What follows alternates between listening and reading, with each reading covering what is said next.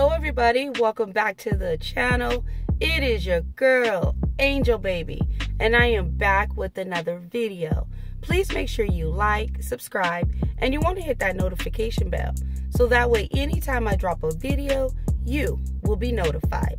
And also, everything in this video is either alleged, my thoughts and opinion, and or my perception.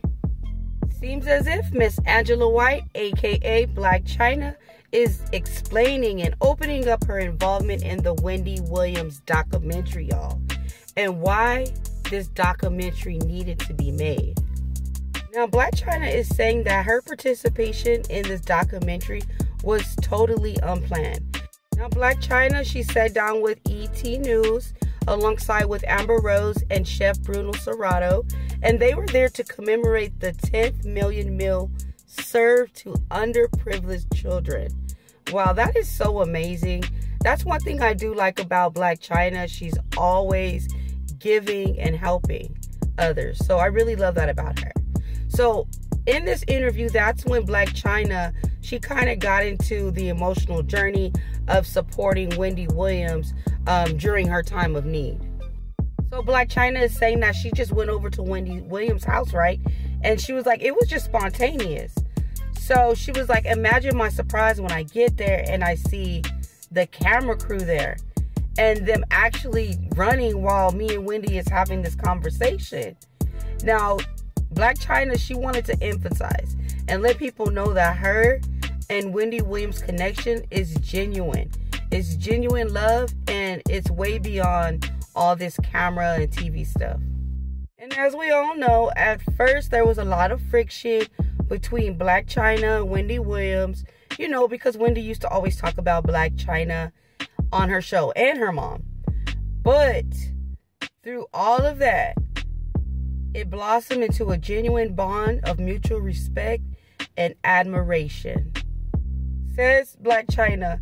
She also said, she was like, this lady is seriously attacking me. And then she was like, okay. So Blac Chyna was like, I'm finna go on her show. And once I go on her show, she gonna meet me. And we're probably gonna end up being friends. And we're gonna probably chill. And she's just gonna see that all that negative stuff that she says about me really isn't true. And that's exactly what happened. And this is a perfect example of like when people talk stuff about you, just keep moving in your actions, and you can show them more in your actions than in your words.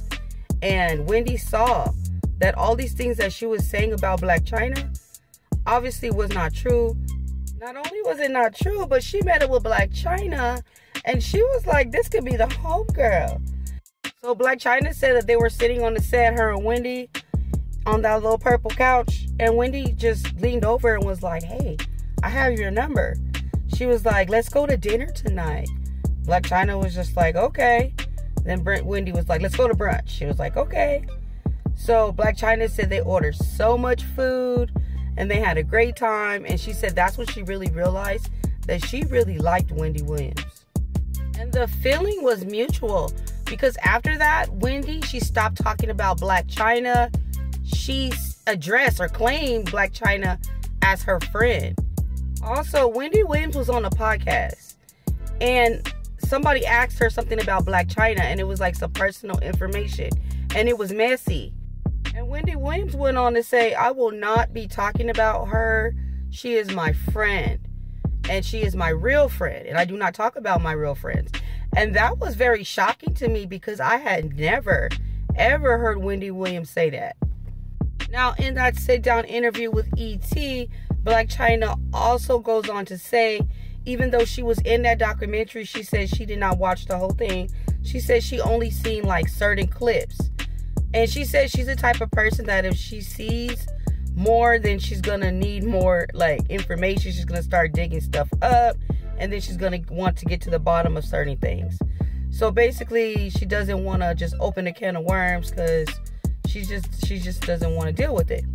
So basically what she's saying is whatever is supposed to be for her will be for her. She don't need to go looking for nothing. Which for me was like an odd thing to say. And the reason being, okay, is because Blac Chyna initially said that this documentary needed to happen. Well, the documentary needed to happen. What are you scared to look at? What are you scared to look at? It doesn't make any sense to me. And besides, when Wendy, she showed her feet, took off her wig, you seen it all. You might as well watch the whole thing. But Blac Chyna said that this documentary was necessary because it's shedding light on Wendy Williams' struggles, including her battle with alcoholism, which was drawing parallels to her own experience.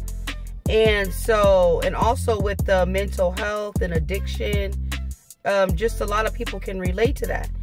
Blac Chyna has been in recovery, and she did celebrate her 1 year of being sober in September.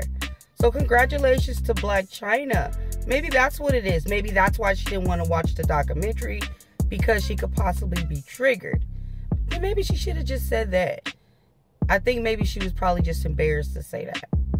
But to say that you don't want to look at it because you don't want to basically look at the whole situation of what it really is, that's not a good thing to say. Girl, where's your PR person? There was a lot of people that was upset behind the documentary, how everything was being portrayed, and how everybody was just sitting back enabling Wendy Williams. Nobody was getting her any help, and it just seemed like she was declining. You could literally see the decline in her mental, physical. It just wasn't a good thing to watch, you know, people sitting back and doing nothing. Absolutely nothing. And as far as Wendy Williams now and how she's doing, last time we heard she was checked into a treatment facility for several reasons, including cognitive issues, her battle with alcoholism. So yeah, we haven't really heard anything about Wendy. Wendy Williams was also recently diagnosed with frontotemporal dementia and aphasia.